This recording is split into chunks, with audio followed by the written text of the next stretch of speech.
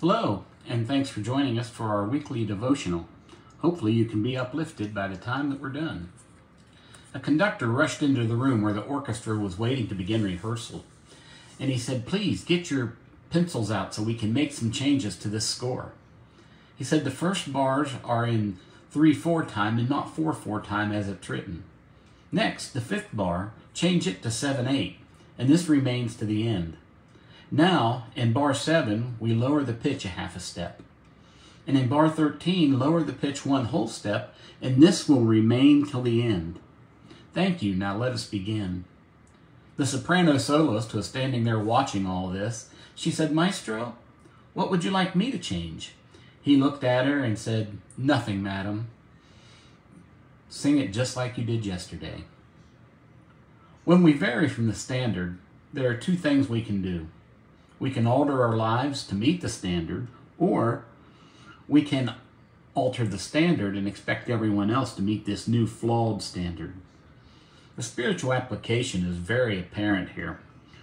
What we should do when someone is teaching not according to God's will, but teaching a false gospel, we need to challenge them. We need to hold them to the standard and require them to comply. Or we can attempt to change the standard, but we all know what the result of that will be.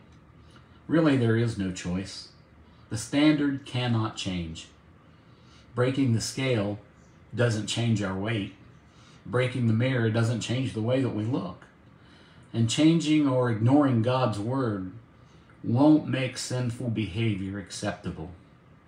Jesus said in his great prayer in John chapter 17 and verse 17, "Sanctify them in truth. Your word is truth." And we need to remember that God's word is truth. And Peter said in 1 Peter 1:25, "But the word of the Lord remains forever." This reminds us that it's solid and it doesn't change. Friends, the word of God is the standard we need to live by.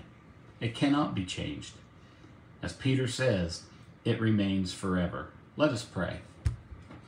Holy God and Father, as we approach your throne, we thank you for giving us your word to guide our lives, for never changing it, and we always know what the standard is. We thank you, Father, for the great love you shower upon us and allowing us to be able to serve you and be your children. We thank you for Jesus going to the cross and shedding his blood for our sins. All this we read in your word, and we know that it will never change because it is the standard.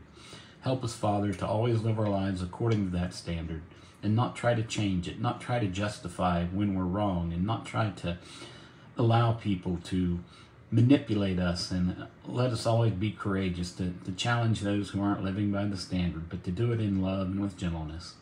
Thank you, Father, for all that you do for us. Thank you for your blessings. Thank you for your word. It's through Jesus we pray. Amen.